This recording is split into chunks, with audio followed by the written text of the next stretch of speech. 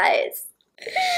I'm so excited to do another palette review. I thrive off of eyeshadow palette reviews, okay? And ABH came out with a banger. I mean, I haven't tried it yet, but like I was really excited about it. I feel like this palette is an ABH comeback because, don't get me wrong, they've come out with some palettes. Well, one, like this one and the purple one that you guys know I like. They've come out with palettes that I've liked, but this is the first palette in a while where it screamed to me old school ABH, but new and modernized and better. And I'm really excited about this palette. So this is the Nouveau palette from ABH. I did order this off of the ABH website. It wasn't the quickest shipping. Would have gotten it sooner had I waited for it to launch on Sephora, which it did. It's also available from what I've seen at most Sephora stores if you want to check it out in person before picking it up. But I will have links down below where you can pick up the palette. It is $55 US. Not cheap, but if ABH does a good job with this quality, I'm not going to complain. Doesn't specify anywhere that this is limited edition or not, but they describe it as an all-in-one palette for immediate effortless looks from on the go to ultra glam. On the ABH website, it says that it's inspired by rich hues and duochrome shades of summer dreams. Think amped up everyday neutrals, perfect pops of color, ethereal, whatever. I think it looks like that. Like, I'm excited. I see the vibes. I'm into the vibes. Side note, as we get close, if my base looks a little messed up, I filmed my Pat McGrath blush review right before this. So I was taking off and reapplying my makeup, and then I took off my eye makeup. And so, yeah. My base is a little jacked up, but I wanted to play with this palette. Okay, here we go. So this is the box that it's going to come in. It's just this beautiful green. I love it. And you'll see the palette is made in the USA. You have the colors here, all of that. And then the palette itself looks like this. So you have this textured, I don't know what this is, but you can see it. It's not the old school, you know, velvet that ABH used just a couple years ago. It gets super dirty, so I like that. And then here's the back. It just has a sticker here to tell you where the product's made, 12 months shelf life, cruelty-free. So just in comparison to size, this is the most recent ABH palette. Maybe it's not, but this is the most recent one I bought, the Primrose palette. You can see that this is shorter than the Primrose, and then of course comparing it to the ABH palettes that we used to go crazy for back in the day. This is the exact same size, no? Just a little shorter. The same size. Anyways, one thing that I do notice is different though. Well, let's open up the palette first. I'm getting ahead of myself. You open it up, it's a magnetic closure. You have a full-size mirror, and you guys, this color story. Oh, my boring babes. Yes, I'm looking at this. I know it's boring, I know it's neutral, but there's something about it that, oof, I had to have it, like without question. This is such a beautiful color story. It probably is dupable. When I look at it though, I'm like, it's just so beautiful and cool toned, and the pop of purple just put my name on it. Now, let's compare it to the size of the regular, not regular, but the older ABH palettes that a lot of us are probably familiar with. So the pans in this one are actually bigger because overall this has 1.34 net grams of product, and then the ones that are this size have 0.71 grams of product, and you will see that each pan is bigger. However, the older palettes have 14 shades, whereas the newer one has 12 shades. I would prefer 14 shades, but that's just me. But whatever, I like it. I think the design, all of it, the aesthetic of this, it feels very fresh, but still true to the ABH that we all know and love. I'm also happy that unlike the Primrose palette, like, I don't know, I didn't like these two big shadows at the bottom. I just like the more classic eyeshadow style, but that's that on that. Let's get to the swatches. I just want to dig my dirty little fingers in here. My fingers are not dirty though. I don't know why I said that. We're gonna start off with the top four. Wings, Isle, Belle, and Wisteria. Ooh, they feel good. Look at that. I expected nothing less. Wings is a metallic silver green with sparkling reflex. Isle is a metallic blonde gold. Ooh, I love that. Belle is a metallic antique bronze. That looks really pretty. And then Wisteria is a matte pastel lavender with sparkling reflex. And that swatched very well. Then we have Lily or Lily, Hope, Paloma, and Fleur. So a metallic rose gold with multi-dimensional reflex. A metallic olive green with gold reflex. A cream ivory with sparkling reflex, but it's matte. Golden peach. Last for Liberty, Peacock, Metro, and Muse. These are the deepest shades. Matte Muted Hunter Green, Duochrome Bluish Green with pink reflex, Matte Rich Clay.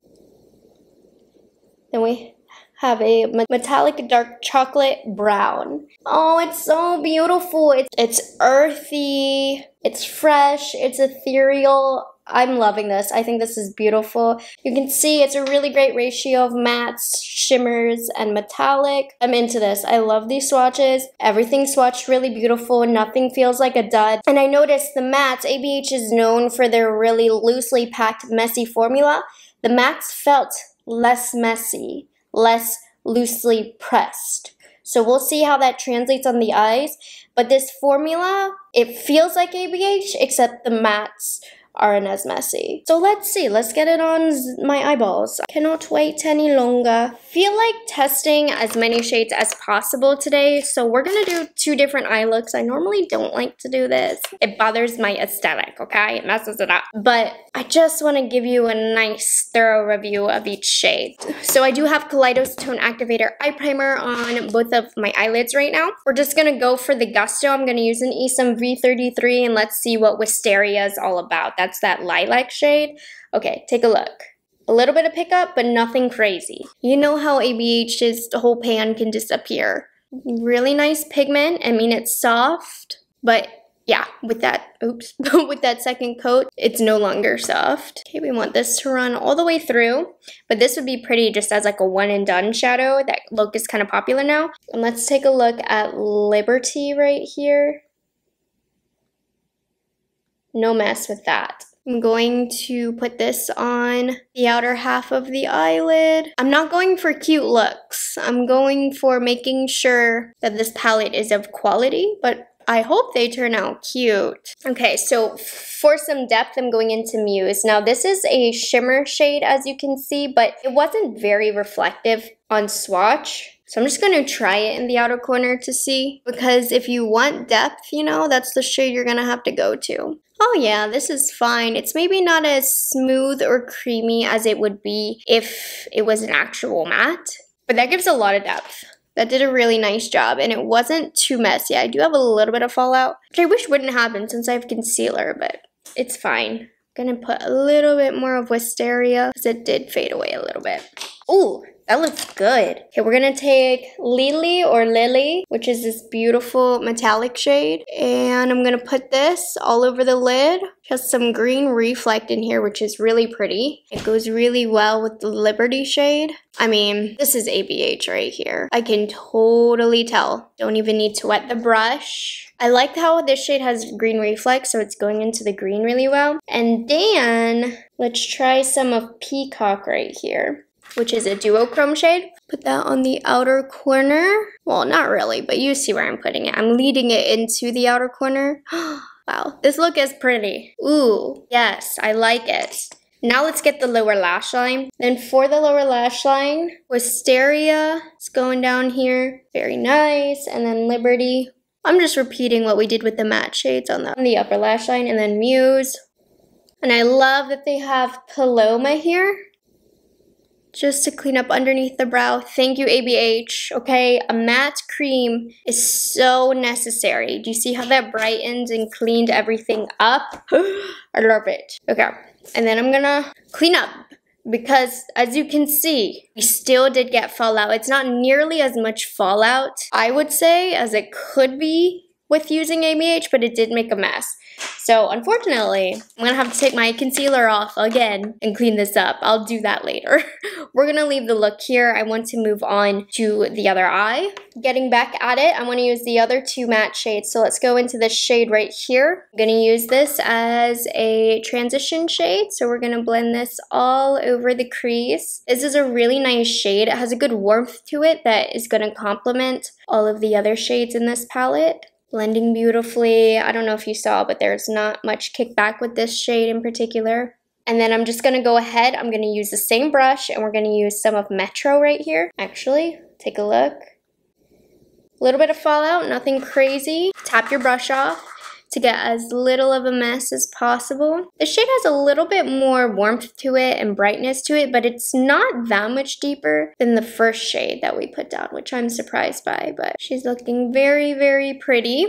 So we're gonna start off with Isle right here, this metallic. I'm gonna focus this in the inner corner. Oh, that's a really pretty soft gold. They call it a blonde gold. I'm gonna blend it a little bit higher, and that kind of just opens up the eye, just like this. We're gonna fill in this gap, but I want this to be kind of the overarching color. That's nice. It's a little bit more of a shimmer as opposed to a metallic. And then I have to give Wings a try because, oof. And that's gonna bleed into the gold right here, filling in this area. It's almost like a silver green. No, that's exactly how they describe it online. It is a silver green. And these greens are gonna pop so pretty against the orange. Any shade really, they'll pop pretty against the purple, the green, and then we're gonna build, if you haven't noticed. We're gonna go to Belle, and then we're gonna go to Hope. So let's get some of Belle. This one's almost like a dirtier antique gold green. And then the last one, Hope right here. Then I'm probably gonna get some more of Muse.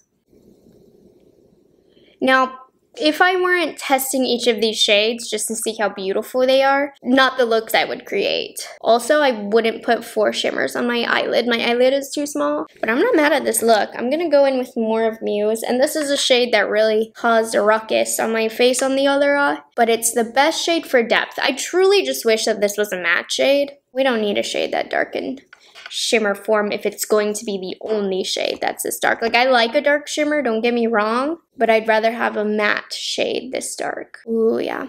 That shade, a little goes a long way. Ooh, I love this look. This look you can tell I was testing. This one is cool. I'm gonna get a little bit more of Metro because I want some of the warmth to peek through, you know? Let's also get that warmth on the lower lash line as well. I'm going pretty low with it. I'm gonna put some golds under there, but we don't want to lose that warmth in this look. A little bit more of Muse. Then I decided we're going to use Belle in the center of the lower lash line, like this.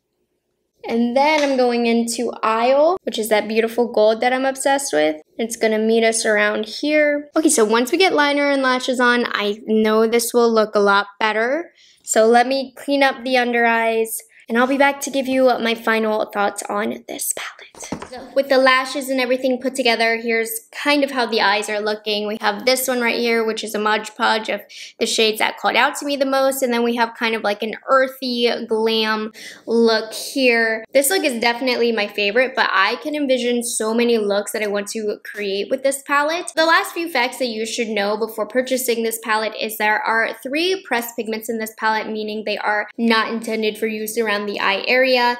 Those shades are going to be Wisteria, Paloma, and Metro. Very odd. I find it a bit weird that Paloma and Metro are pressed pigments because normally those types of shades aren't pressed pigments, but lavenders normally are. So if you notice that your eyes are sensitive to pressed pigments, keep that in mind. Mine aren't. I don't really care if they're pressed pigments or not. They don't irritate my eyes. I'm going to use them around my eyes. And those 3 shades are the ones that are more powdery as well. So just keep that in mind. But yeah, overall, I mean, I am loving this palette. I feel inspired by this palette.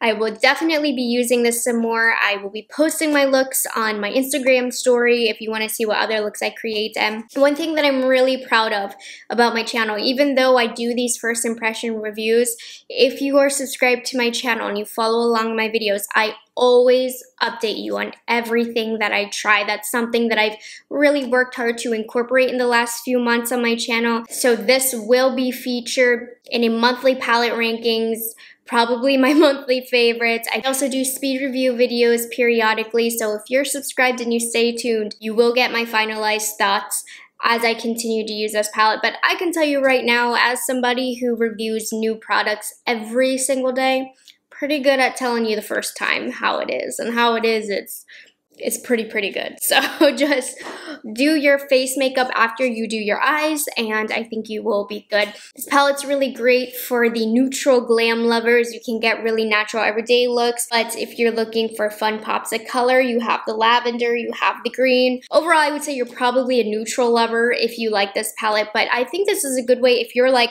a brown kind of person, like you only wear brown eyeshadows, this might be a good way to, get a little bit more color incorporated into your routine. But I love this palette. I think it's really great. I can tell you already it's going in my monthly favorites. Quality, 9 out of 10. A little messy, I would say, with a couple of shades, but 9 out of 10. I feel like ABH is back and she's better than ever, and I hope we continue to trail down this path. So let me know if you guys picked this palette up. What are your thoughts? At the very least, if you have a Sephora near you, go check it out. I think you might buy it though, so maybe don't.